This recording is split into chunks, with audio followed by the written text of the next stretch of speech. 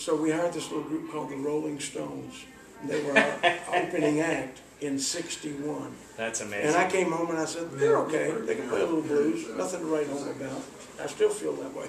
This is, we'll start the interview here. Okay, cool. We're going to start now. Froggy Real Country Variety. It's a Danger Show. We're in Vegas for the ACM Awards with Move Music powered by Cricket. Sitting here in the Froggy Suite with us now, which you can see the video, froggyland.com. Click on Froggy TV because you're check that out because there are little frogs like jumping around everywhere in this room. If you can keep them on that side. If you go look at the video, you'll definitely recognize Mickey Jones. He's in the FX series Justified. He's been in a bunch of TV shows and movies. One of my favorite movies of all time was Billy Bob Thornton, Sling Blade. Sling Blade, yeah, I was in Sling Blade, and here's something nobody knows. I was actually 6 weeks before told I was doing the Dwight Yoakam role.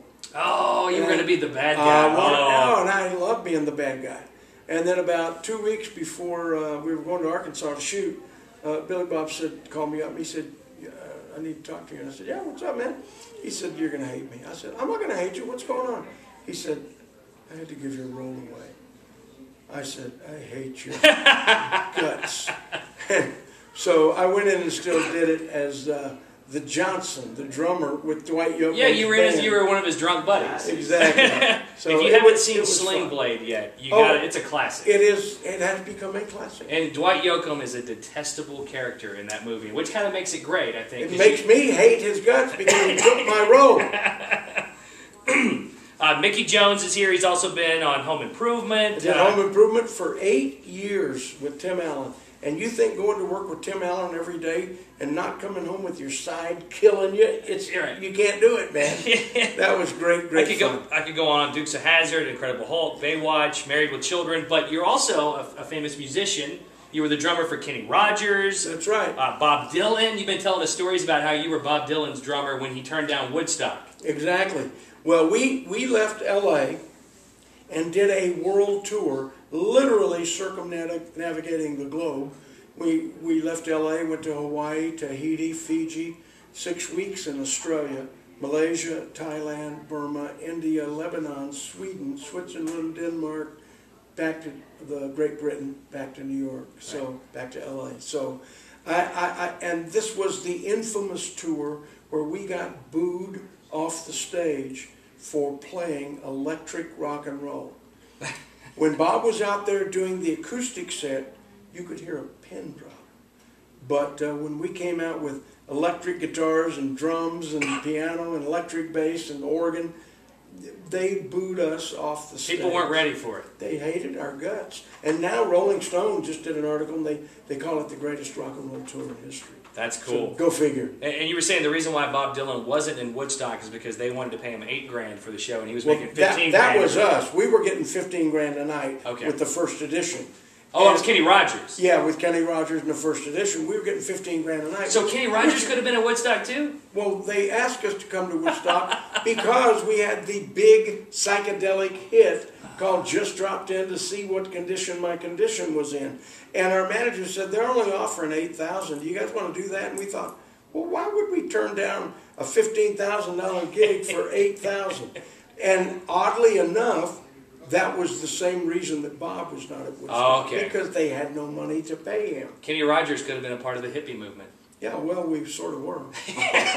Plus, Kenny Rogers is coming to Cal U on April 20th at the Convocation Center. Get your tickets at Ticketmaster. Now, you're in town. And go up to him and tell him you know Mickey Jones personally. Who paid their drummer the best, Bob Dylan or Kenny Rogers? I would have to say Bob Dylan. Oh. All right, fair enough. And, sorry, Kenny. Yeah, right. And you're in town for the ACM Awards this weekend? Going to the ACM Awards this weekend, and I am tickled to death because I'm going to see so many. I've already seen a couple of real good buddies. Jeff Cook from Alabama. We talked ran into Jeff this morning. I was looking for Daryl Worley. He's a good friend of mine. And it'll be fun but we're not going to get to be backstage. Because all my buddies are going to be there. Diamond Rio is going to be there. Chris Christopherson, who I've known for 35 years. I mean, these are all friends of mine. And I'll be a little sad that I won't get to see them, you know, like we would just sit and visit. But I'm tickled to death to do the show. And to get to be in the audience and see what really I would have to say is the greatest lineup of artists that you'll ever see in one place. Right. No question about it. Well, he's had a successful music career and definitely a really hot acting career. You can check out Mickey Jones on FX, the series Justified. Right. What do you think that gets you into all these movies? Is it because you fit a certain character they're looking for? You do have to fit the character they're looking for. Now, I just did my 3rd episode. It aired last Tuesday for Justified. And I had a nice talk at lunch with one of the executive producers, and he is also one of the head writers. He created my character for the show. And he said, you know, when you came in for the 1st episode, for the character that I wrote, his name is Rodney Hot Rod Dunham. And he's the big drug kingpin in Memphis. Oh, I like him. And one of the reasons I got the job is because I said Memphis. Man, I'm from Memphis. I like that. You got to be able to say Memphis. Not Memphis. No, Memphis. Well, he said to me, he said, you were so perfect. And we have now expanded your role, and I absolutely love your character. We're not killing you off, because they kill everybody. And he said, you're back next season, just so you'll know, you're back next season. And I'm so honored because the writing is so good. And the fact that the guy who created my character likes what I've done with his character, it's like a win-win for me. And he said for them too. So I'm just tickled to be on the hottest show on TV right now, man. So it's fun. If they need any young Irish guys, let me know. The only problem with that, brother, is you do have to be somewhat good looking. And you do have the perfect face for radio.